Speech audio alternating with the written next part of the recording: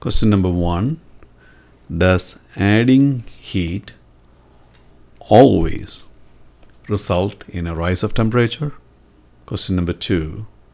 What is the heat that must be added to 20 kg of ice at 0 degrees Celsius, same as 273.15 Kelvin, to convert all of it to water at 0 degrees Celsius?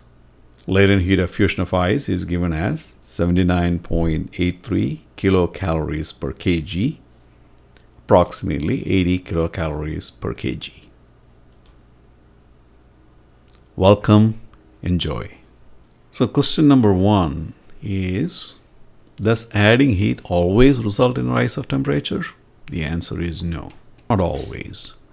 When you go from ice at 0 degrees Celsius or 273.15 Kelvin, when you go from ice at 0 degrees Celsius to water at 0 degrees Celsius, 273.15 Kelvin, when you go from ice at 0 degrees Celsius to water at 0 degrees Celsius, you do have a phase change. You do absorb heat, but there is no rise in temperature.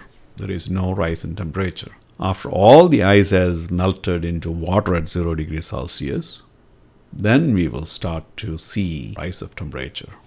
Now let us do question number 2. What is the heat that must be added to 20 kg of ice at 0 degrees Celsius, 273.15 Kelvin, to convert all of it to water at 0 degrees Celsius without a change of temperature?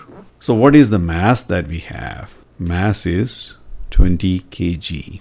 And what is the latent heat of fusion?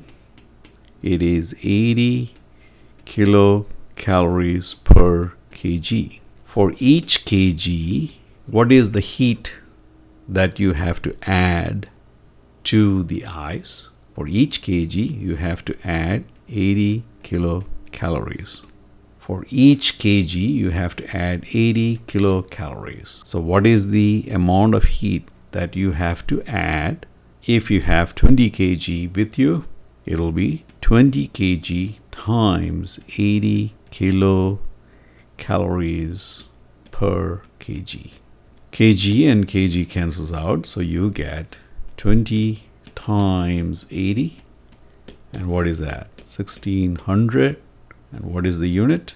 Kilocalories. So this is the answer to question number 2.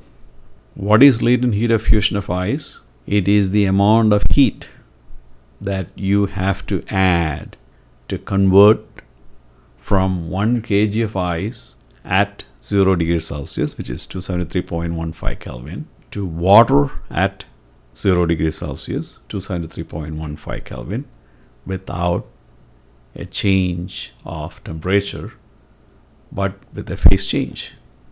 You're going from solid ice to liquid water.